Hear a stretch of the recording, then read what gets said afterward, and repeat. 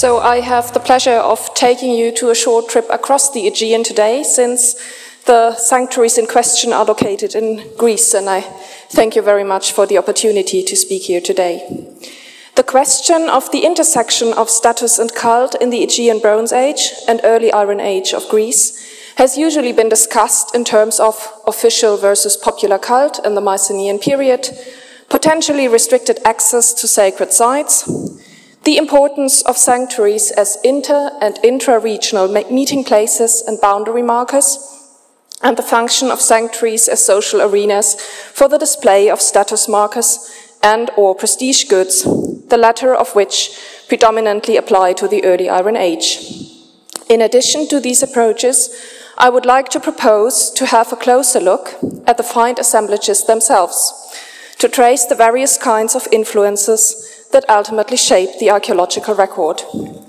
The material presented here is taken from my PhD thesis, which tried to answer that question via a comparison of the published find material from sanctuaries, settlements, and cemeteries,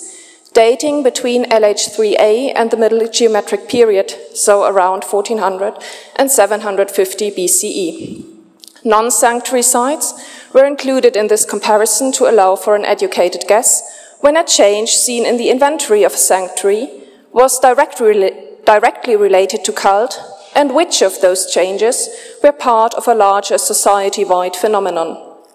Inventory is used in a rather loose sense here, since finds from sanctuaries can theoretically include everything from votives and cult paraphernalia to objects used in the everyday upkeep of the sanctuary, lost items, and in some cases also intrusions from surrounding settlement contexts. So the word is not intended to convey a judgment on the ritual character of every single find in the assemblage.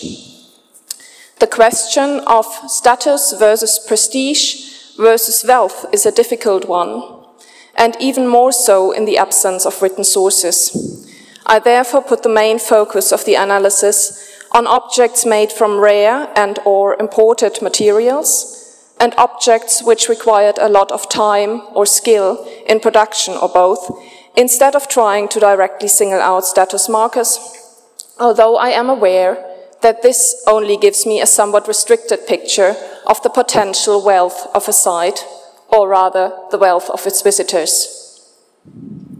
To start with a simple and perhaps obvious example, the number of objects made from usually imported vitreous materials drops sharply at the end of the late Bronze Age. So on the graphic, the checkered sites are the Iron Age sites, light grey sites are the sanctuaries, grey the settlements, and black the cemeteries. And you can see that the cemeteries of Lefkandi on Euböa are the most prominent exception for the early Iron Age.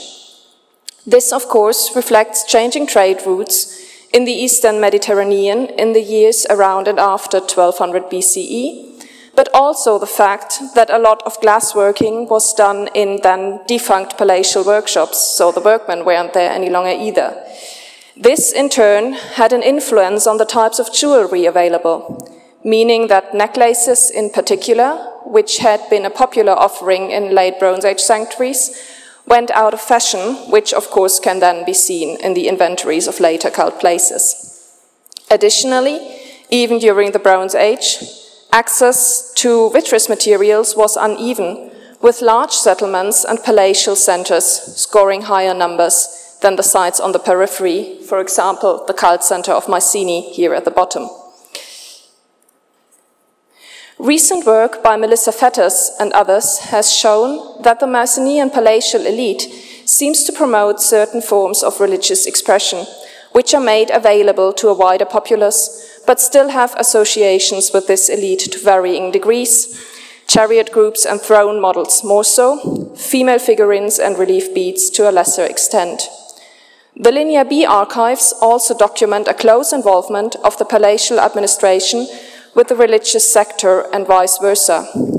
Offerings are made to various deities or sanctuaries on behalf of the palace, and the palace also seems to be involved in other ways, for example, by providing rations for participant and/or religious personnel during festivals. On the other hand, Sanctuaries, and especially their workshops, are part of the palatial economic network, and religious officials are mentioned as landowners more than once. This close intertwining of the political and religious sphere seems to point towards an interest of the elite in backing up and preserving its power via displaying generosity and piety towards the sanctuaries, their priests and their deities, or vice versa, the religious sector legitimizing the elite's claim to power. After the collapse of the palace system, objects with closer palatial ties vanish first, followed by those with looser ties like the female figurines, which you see down below. Interestingly, this coincides chronologically with Assmann's and Vansina's idea of a floating gap between communicative and cultural memory, which makes it likely that the loss of the palatial past as a reference point for the identity of those communities played a role in the process. During the early Iron Age, we then see a shift to different forms of status display in sanctuaries, most notably monumental bronze tripods and a new prevalence of horse figurines, picture on the left. And then new sanctuaries tend to be founded near interregional routes now, emphasizing their role as meeting points beyond the immediate village and regional communities. They seem to lose their close ties to a political elite and have indeed often been described as more inclusive, although I would caution against the black and white schema of strict separation of the elite and the common people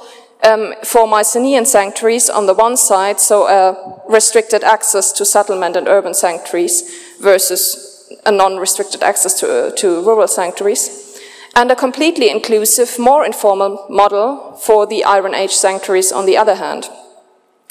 I would also question whether we do, in fact, not so much see an exclusive-inclusive dichotomy, but varying degrees of formalization, with a higher degree of formalization brought on by political control, which would imply that sanctuaries that did not warrant that level of interest, or sanctuaries during times where there simply is no clear governing body able to get that control, would produce slightly different and even perhaps less recognizable finds and features than their counterparts higher up on the social ladder, for example, because they are missing cult buildings, elaborate installations, and outstanding votives and equipment.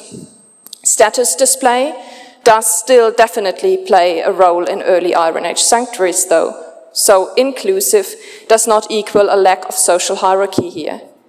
This does not only concern the votives already mentioned, but also the new popularity of animal sacrifice, which hasn't been mentioned yet as a major indicator of wealth. Especially during a major festival, who could afford to sacrifice a bull and who could not would be noted for sure. It is difficult to quantify that, though, since most bone assemblages are unstratified and they range from the early Iron Age to historic periods.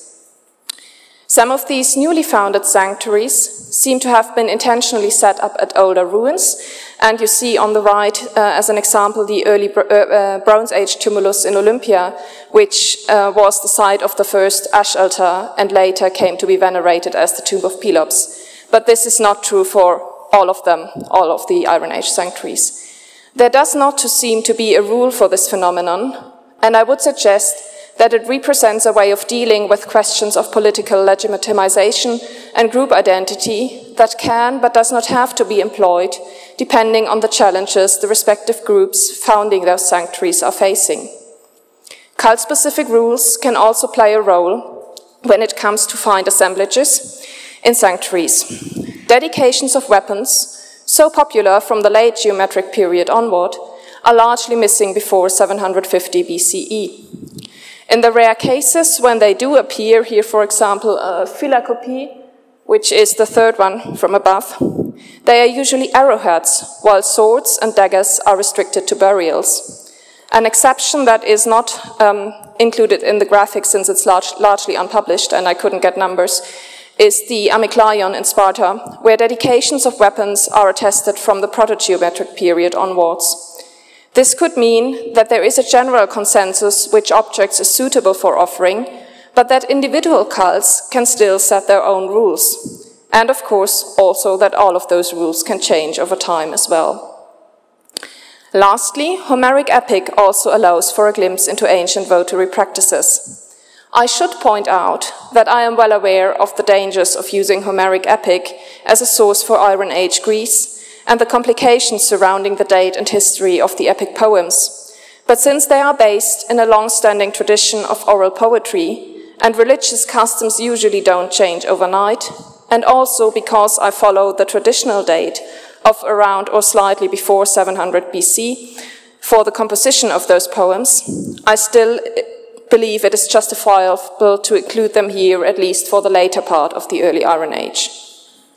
They do give us a number of details regarding animal sacrifice, but actually surprisingly little on the dedication of objects. One of the very few examples is Hector's speech to his mother in the 6th book of the Iliad, which is quoted here,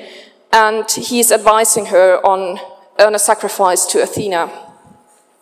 From this short passage, it is clear that the quality and value of the object is important. Its size is pointed out, so the peplus should be the largest, and a later passage also mentions it is from Sidon, so it has a foreign, exotic origin.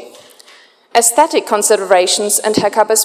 personal attachment to the votive in question also play a role in the selection of the peplos. So, in conclusion, find assemblages in sanctuaries can be shaped by a variety of factors, which can be separated into a macro level that includes the general availability of material and craftsmen, widely held religious concepts, notions of identity, and also the interests of the political elite. And the latter two can then take various shapes of the regional meso level, depending on the situation, the community, of the community or communities in question, and the challenges they are facing. This level also includes cult-specific rules, that may contradict the general religious concepts from the macro level.